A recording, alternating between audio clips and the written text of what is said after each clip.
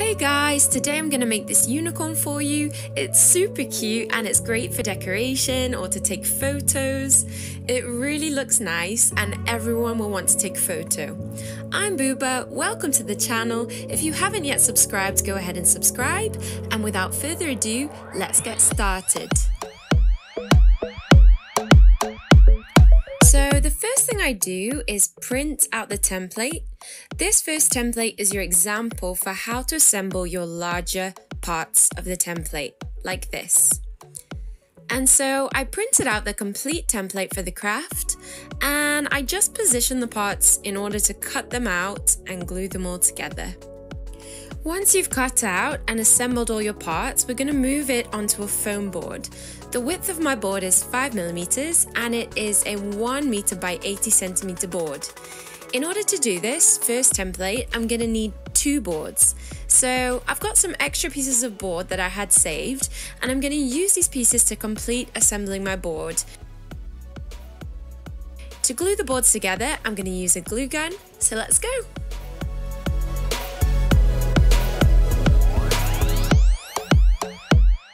So it's really simple, you just need to glue along the width of your board to glue one part to the other. For now, I'm only going to join this top part to the bottom part, which will basically be the size of our complete unicorn, and so it will just be missing the front section, the snout. I don't know if that's what you call it.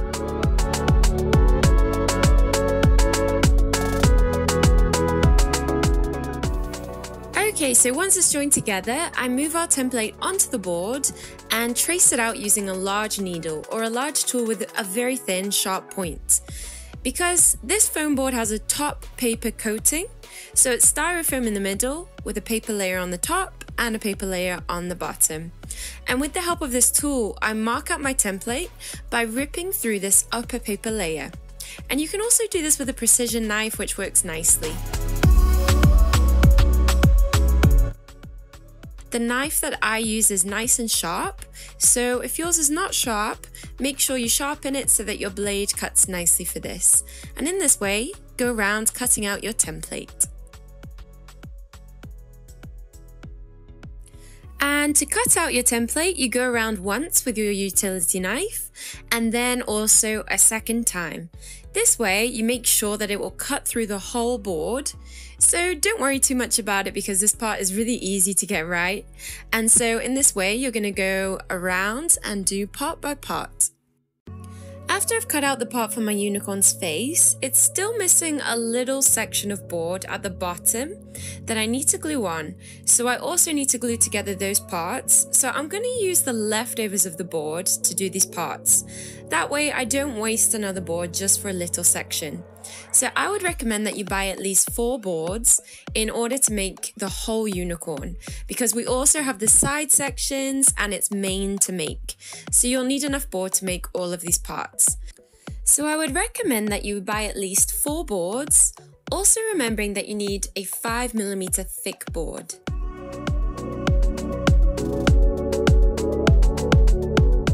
Now to stick on the side sections all the way around. I cut out 15cm strips, except for one strip that will go at the base of the unicorn. This one will be 14.5cm. Because the strip won't be glued to the bottom of the board, it will be glued to the side. The rest of the strips will go on the outskirts of the board.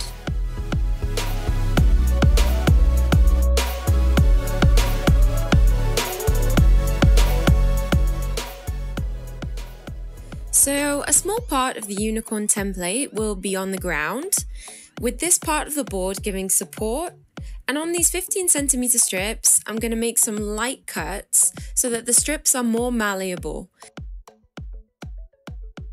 This way, I'm able to curve the strips. So when there is a greater curve in the unicorn, I make a light cut every 3cm, and when the curve is very narrow, I make the cuts closer together. And so I make a cut every 1cm. And these light cuts shouldn't cut all the way through your board to the other side of the strip. They should just make it possible to bend. So there should still be a part of the board connected, and this is what our strips should look like.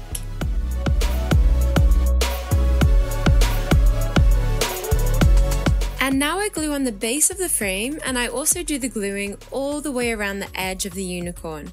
So it's really simple and easy to do using a glue gun.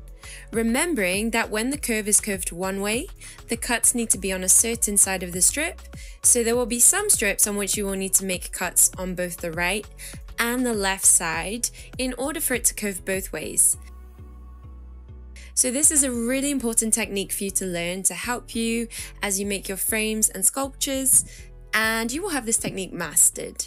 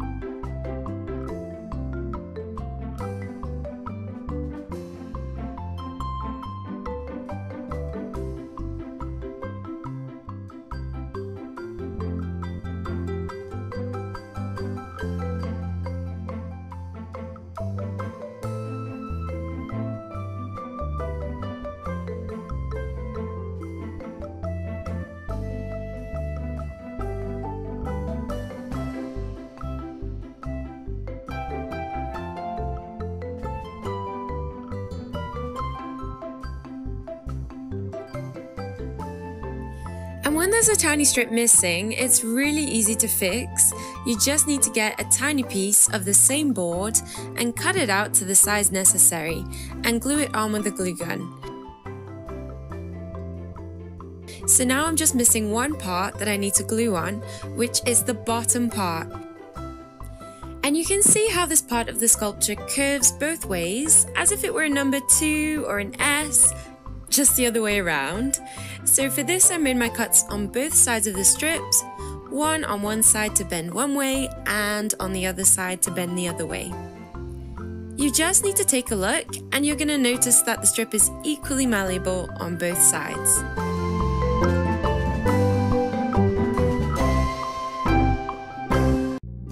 So you're going to do the same thing for the inner section of the sculpture.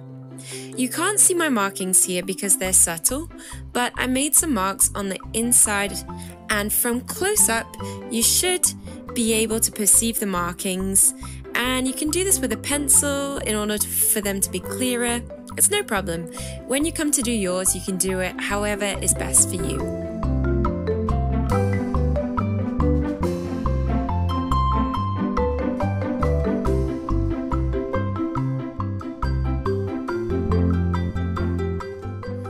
Okay, now time for the inner parts. So I made cuts both on one side and on the other for my strip in order to make this movement so that it curves correctly.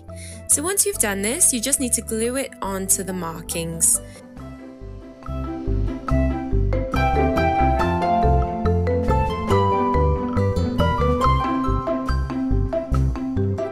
So for this part, you're just going to go around gluing. You're gonna have to secure the strip a little whilst the glue dries, so glue on the upper part as well. If you need any help, you can use some tape to help you as you do your gluing. The tape will help hold the strips in place whilst they dry, and once they've dried, you can remove the tape, no problem. So once I've done one side, I also went on to do the other side, and now it's just gluing on the parts and designing them using the same board. And this part is really simple, there's no big secret.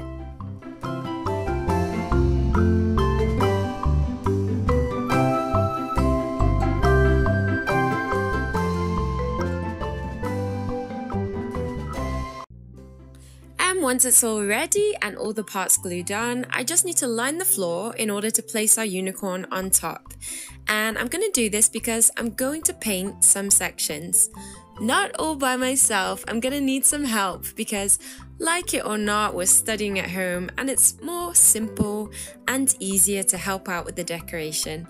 And of course, who doesn't enjoy doing this part? So now you will decide where you want each colour, the colour that you want to use for the hair, the mane. So you just need to paint, and to paint you can use a craft PVA paint or collagen spray paint, which is an eco-friendly paint, or another option is Decor Paint Acrylics Spray Paint. These are the ones I would recommend for you to paint foam board or polystyrene board.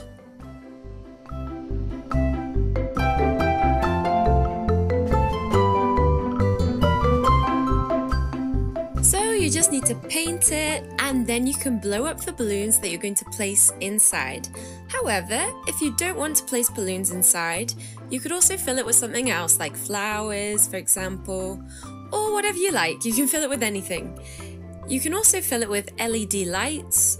I'm filling mine with 5-inch balloons inflated to 4 inches, 4.5 inches and 3.5 inches, and a few balloons blown up with just one pump of air.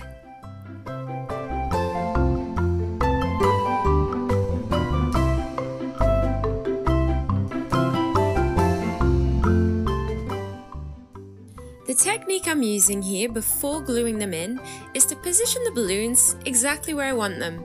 Most of the balloons, blown up to 4.5 inches, will fill this white section. And if there's any space left over, I blew up another balloon to the size needed to fill the leftover space, not to a specific sizing. But you can calculate this however you like and blow the balloons up to the sizings of your choice. This is just a technique that I decided to use, and for me, it worked great.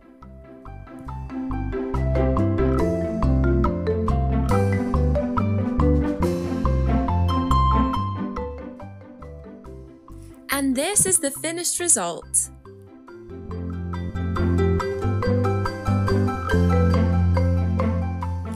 With our unicorn all ready, now it's time to add on some little details. I glued my ears to EVA foam paper, so I used both black EVA and on top of this purple, and on top of the purple, salmon pink, so it's nice and solid. And for the horn, I just printed and cut it out.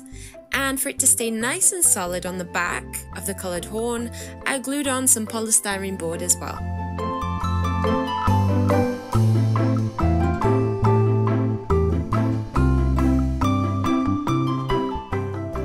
And the finished result is incredible. The size of the unicorn is approximately 1.19 meters in height and 1.26 meters in width.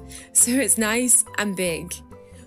Nearly 1.20 meters in height. It nearly passes me in size. It really does look great, and it will work so nicely in your decorations and will definitely be extremely popular when it's time to take your photos. You can also use it for your party display wall.